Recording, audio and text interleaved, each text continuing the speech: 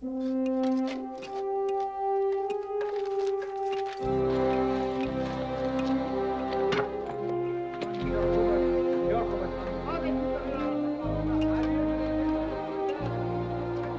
surveying the site of some ancient ruins, two young archaeologists, Derek and Margot, and their nomad friend, Moki, find themselves trapped and sinking in a whirling pool of sand.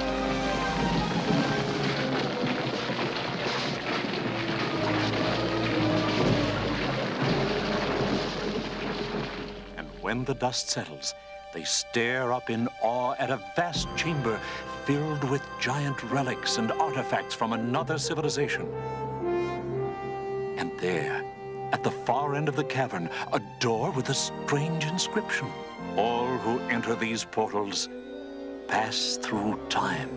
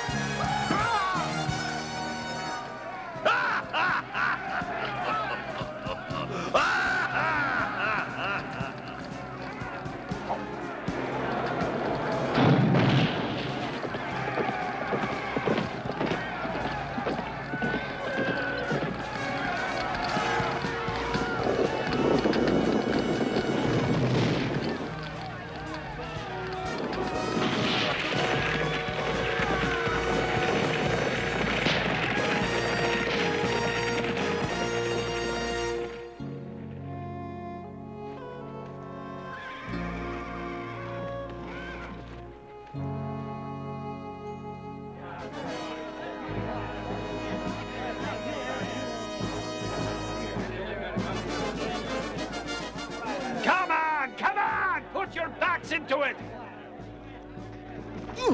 You'd think it was heavy or something! Yeah, I would think that. Shh, no cracks. Oh, how did we ever get into this chicken outfit? Hey, we're lucky these Philistines took our word we're strangers and not enemies. You saw what they did to that village last night. We gotta get out of here. This is worse than the Foreign Legion. Be patient. Margot doesn't have it easy either.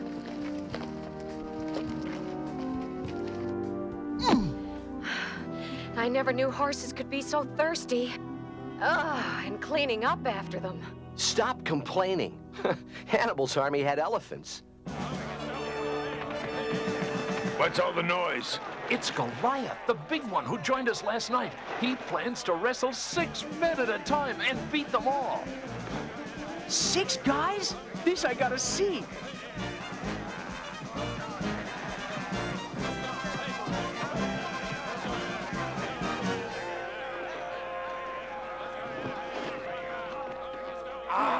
One guy going up against all those brutes?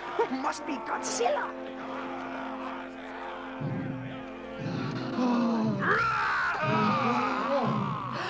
Look at him. I don't believe it. I think it's those other 6 guys who are crazy. I wonder what kind of cereal he has for breakfast.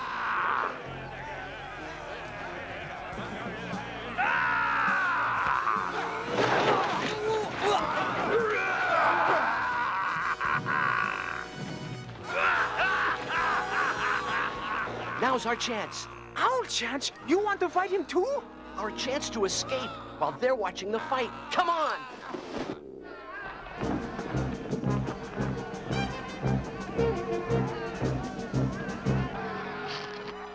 You forgot something. What? The water buckets. Will a basket do? Now, if that fight will last just a little longer. It's finished.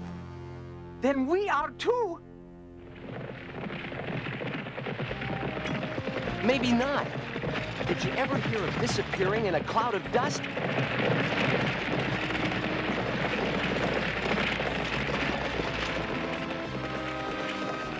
Follow me.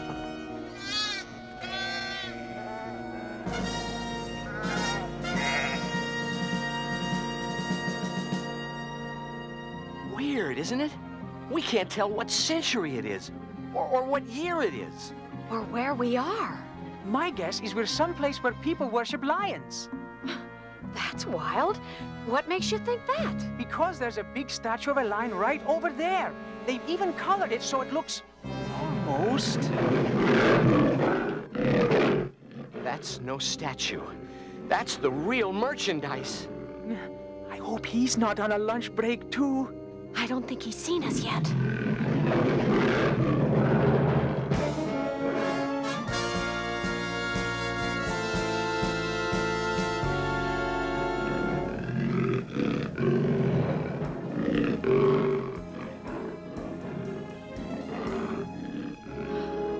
He's after those lambs.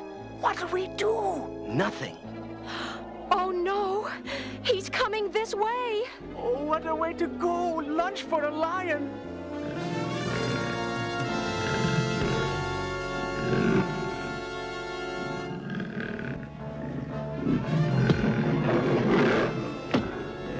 What's going on? You won't believe it, but there's a kid out there throwing rocks at the lion. Oh, how can we thank you? It really wasn't such a heroic deed. That old lion is mostly all growl. I've chased him away before. You do this regularly? David! David, where are you? Over here! This is my brother Eliab, and as you heard, my name is David. This is Margot, he's Moki, and I'm Derek. Greetings, shalom. Forgive my abruptness, but a message just came. You must go immediately to Gibeah, to the palace. King Saul sent for me? His council did. The king is in a dark mood of despair. Some even say God is angry with him. Anyway, they've heard of your singing and thought it might help soothe him. Oh, all right. I'll get my harp. You play the harp? It's my second weapon. If the sling doesn't keep the lions away, my singing does. He's being modest. He plays very well and makes up his own songs. Hey, he throws stones and sings. What we have here is a genuine rock musician. Thanks for letting us ride along, David. I only hope I can help the king. These are difficult days for Israel with the Philistines approaching our borders. They're mean, all right. We saw them. But I must warn you of one thing. If you go with me to the palace, you could be in danger. Danger? King Saul is unstable in his mind. There are even those who fear for his sanity. So if for any reason I displease him, well... He will turn against you and anyone with you? Ding ding, would you stop at the next corner, please? This is where I get off. If you're going, David, it's good enough for us. Oh, what a day! First it's the Philistines, then lions, and now a king who gets mad at you.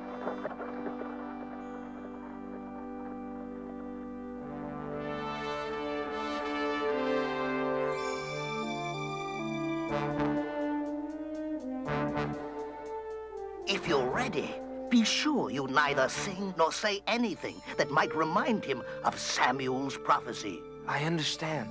A prophecy? Years back, the prophet Samuel had a vision which took him to David's house in Bethlehem, where Samuel proclaimed one day David would be king of Israel. I did not know what he meant. Go in now, but remember, the slightest thing could throw him into a deadly rage.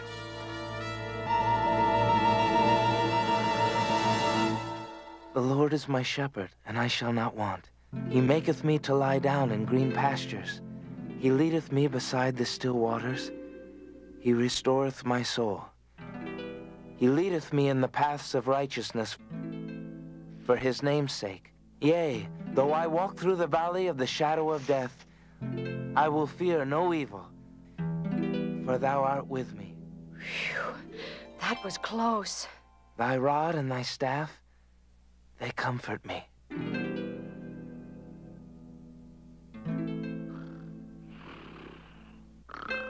I think the king's sleeping. Good, good. Bless David. Music may be just the medicine needed, but you never know, one day to the next.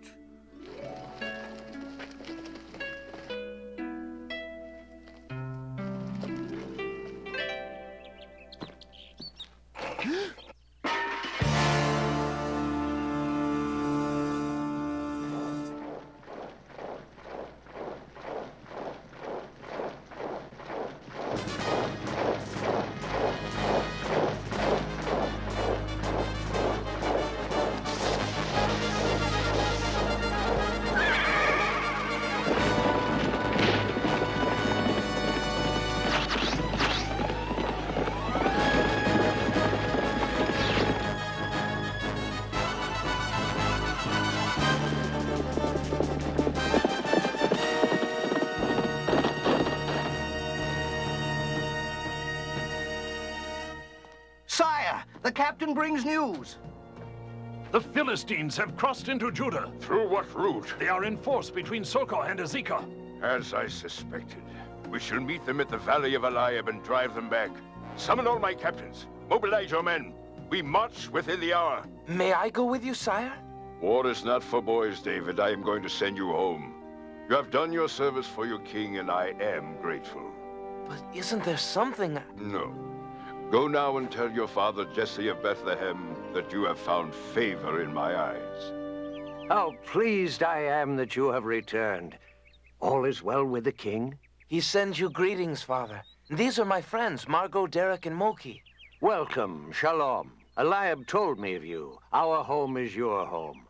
And the king, he found favor in you? David's music was just the miracle the king needed. He's recovered completely. Good, good. He shall need his strength.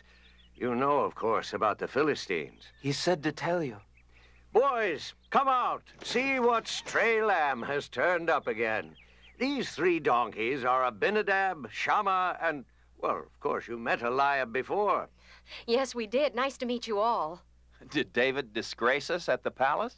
Every day, in every way. Your arrival is indeed well-timed. We shall have a feast tonight to end all feasts. Music, wine, all our friends. Father, you really don't have to... Rest easy, little one. It's not for you. Tomorrow, these 3 go to join the army of their king to fight the Philistines, to keep our people free. Our men stand ready? Yes, my king. If the Philistines gathered at Azekah, they must come by this valley. Sire, look, that distant hilltop. Ah! It's not possible. He's a giant. Who can this be? It must be he called Goliath of Gath. I've heard stories of such a monster, but I never believed them to be true. Alas, they are true. I, too, have heard of this Goliath. Israelites, send out a man who dares fight me. If he kills me, all Philistines will be your servants. But if I kill him, then you will be our slave. We have no man to match him. None. But his challenge must be met. There is no need for battle or senseless killings of many. Let one man come out to me.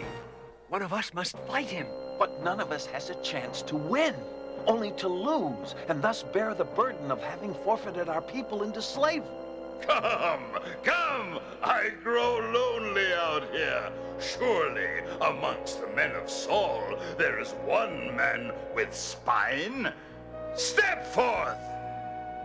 Take counsel. I shall return tomorrow, and every day thereafter, until you send forth a warrior to meet me.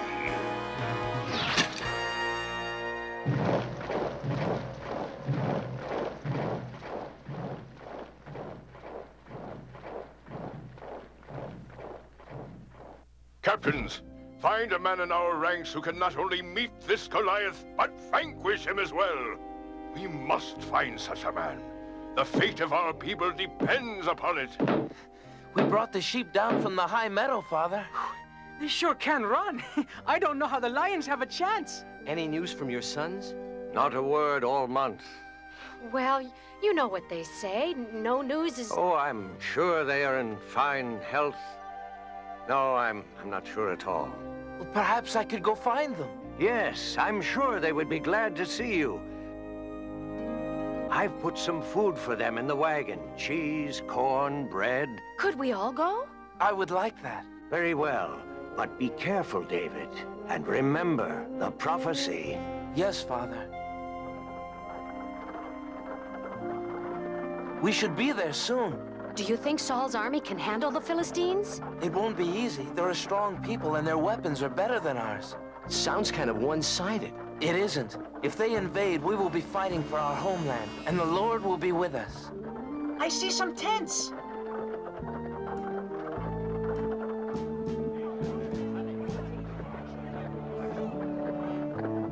It seems peaceful. That's a good sign. Where might I find the sons of Jesse of Bethlehem? There they are.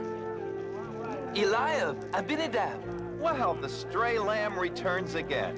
You're all well? No wounds? No, none. We're quite well. Father was worried. We all were. We received no news at all. How goes the battle? Yeah, did you do a little rock'em sock'em? Look, cheese and bread and corn. That's sure welcome. Have the Philistines showed up yet? David, we appreciate your coming, but this isn't really the place for you. So we'll just unload the food, then you can go back and tell Father all is well. Something's wrong. What is it? Sheep of Israel, will today be the day? Choose a man. I defy you. There must be one man of courage in the army of Judah. What about you? Or you? Or you?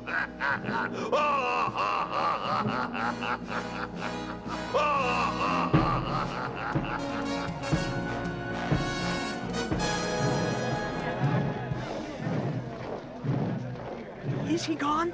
And if he isn't, I am. Why does no one fight him? Who is this Philistine who defies you? Goliath of Gath. He has made this challenge every day. For how long? The past 40 days. 40 days, and no Israelite has answered him? Even though King Saul has pledged that whoever of us goes out and saves us from shame will receive great riches and high rank. And the king's own daughter will be given to him as his wife. Any guy who goes against that gorilla will get the king's daughter as his widow. I don't understand why you are all so fearful. What do you mean you don't understand? Did you note his size? And his armor? No one can beat him. All we can do is wait and pray for a miracle. He is but a man, and no true soldier of Israel should stand in fear of him. You have no right to talk so big. You know nothing of fighting, only of tending sheep. Why did you come here anyway? Our father asked. You wanted to peek out from behind a tree and see a battle. But I see no battle. Only one lone enemy who dishonors us. If no one else will fight the Philistine, I will. You? Yes, and gladly. But not for riches, but because he stands for evil and he would enslave us. You wish to fight the Philistine? Yes, my king. I brought food for my brothers, and I heard the challenge. David, your spirit pleases me. But Goliath is a soldier much learned of war and weapons, and a giant in strength. You are but a youth, a poet, a shepherd. And as a shepherd, I have fought against lions and bears, huge beasts who came to take our lambs, and I have slain them. To this Philistine, I will do the same as he threatens to take the land from our people. He's in with the king now. Our little David, how can he be so foolish? He should never have come here. David has a mind of his own. Don't worry. You're getting upset over nothing. The king will never allow such a mismatch. Never. Very well. And may the Lord go with you. David, here, my best armor for you to wear. The armor will protect you. There is not time, my king. These are strange to me. But you need their protection. With respect, sire, I need no protection. I go not to defend myself, but to attack. But you must have a weapon. I need only my staff and sling. When the Philistine comes tomorrow, I'll be ready. He fights the giant with just a stick and a sling? Oh, he will not survive. He did against the lions and bears. But sire, in good conscience, how can you send one so young? There is something about David, a purity of soul that somehow reassures me. Perhaps such faith and courage is the only way we can ever match the might of Goliath.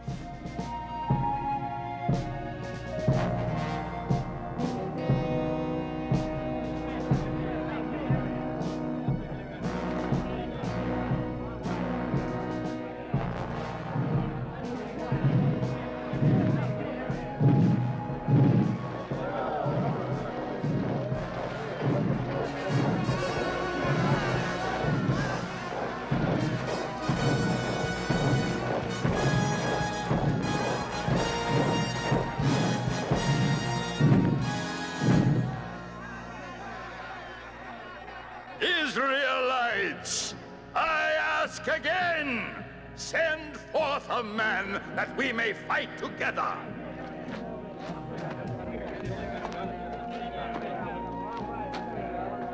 We can't let this happen.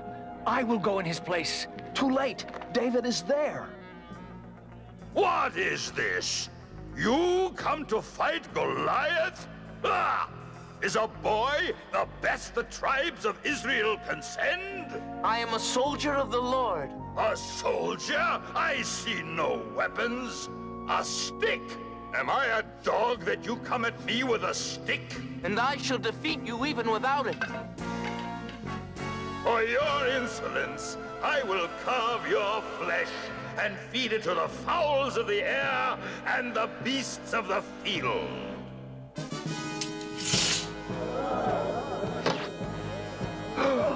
It is you, Goliath of Gath, whose flesh will be fed to the beasts this day. So all the earth will know there is a God in Israel. This will put you and your God to rest. And then all of Judah will be taken over by these, your Philistine masters. Not upon this day, for the battle is the Lord's. I come armed with the name of the Lord of hosts, which is the mightiest weapon of all. Enough! Let us see how mighty it is.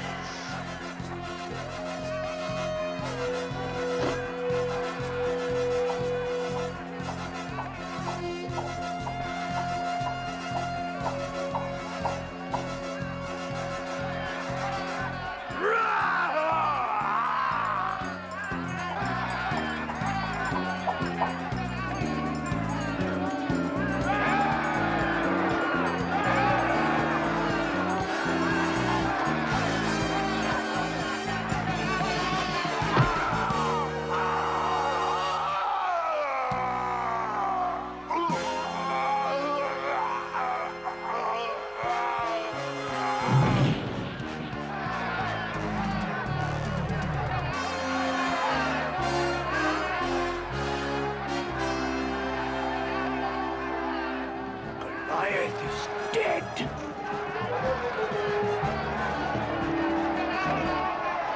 David, you did it. You did it. Victory is ours.